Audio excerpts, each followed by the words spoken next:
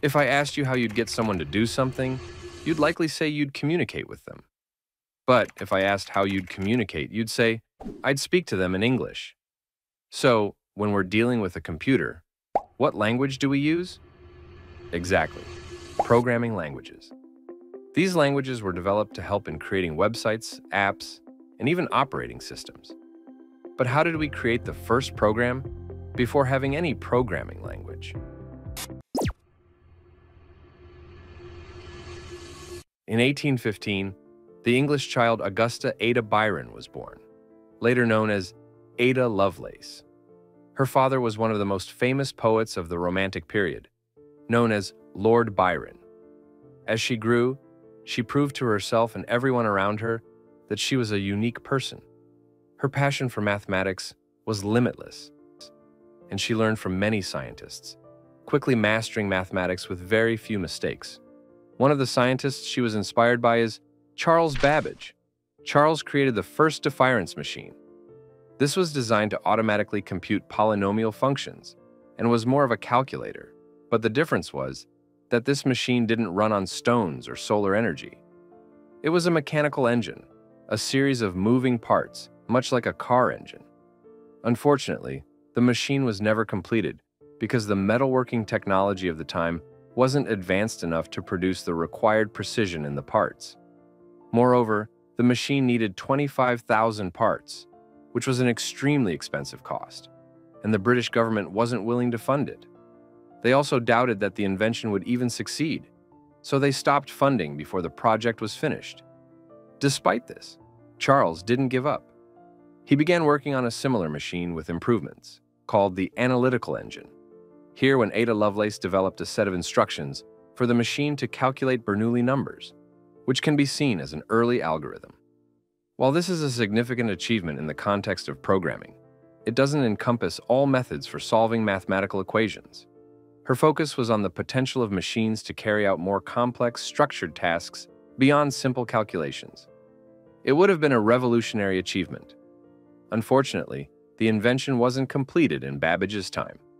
However, the knowledge gained from these early attempts wasn't wasted. Scientists built upon this knowledge, developing the programming languages that would allow us to use computers effectively. Fast forward to the 1990s, and with the advent of computers, we needed programming languages to use them effectively. This is where programming languages came into play, and at first, they were similar to machine language, which made them very complex. You might wonder, what exactly is machine language? The idea is quite simple. Computers cannot process letters and numbers in the same way humans can.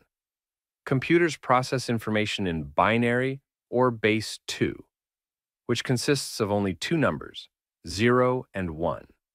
These two numbers, when arranged in specific patterns, represent letters or numbers that the computer can understand. As shown in the example, each number and letter corresponds to a binary code. In programming languages at that time, writing a single command required a very long sequence of ones and zeros. And since we need to write multiple commands, sometimes thousands of lines of code, the time it took to do this was immense. Furthermore, if you made a mistake by typing even one incorrect command, it would be hard to find the error. That's why the second generation of programming languages was developed, assembly language. In 1949, assembly language was introduced with the main purpose of simplifying machine language. In assembly language, we no longer had to write the command in binary, but instead used regular letters. Once the code was written, an assembler would translate it back into machine code, which the processor could understand.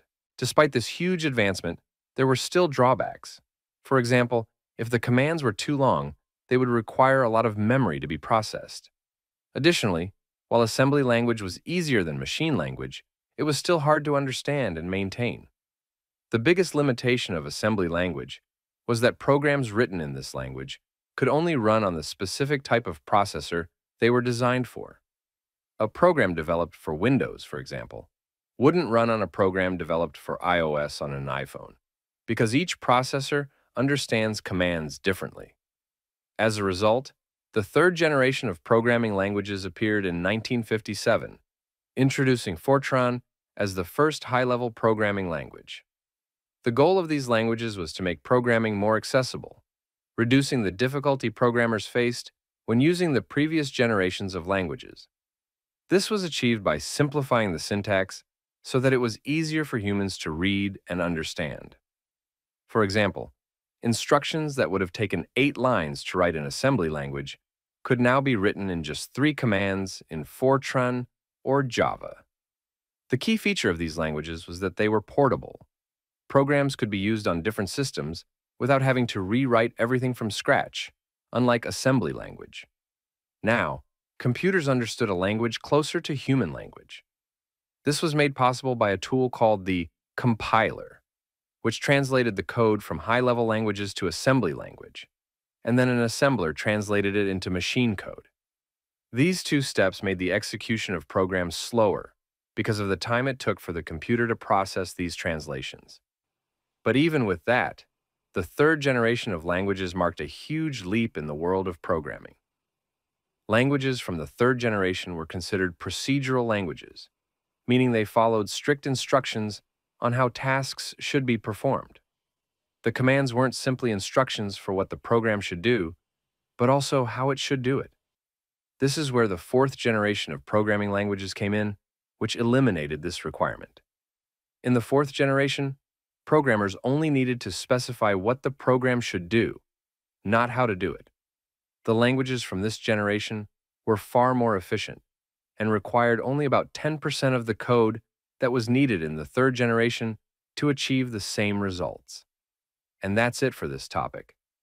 If you've made it this far, you're awesome. Don't forget to give us a like before you go so we can see how many of you stayed till the end. Also, if you have any questions,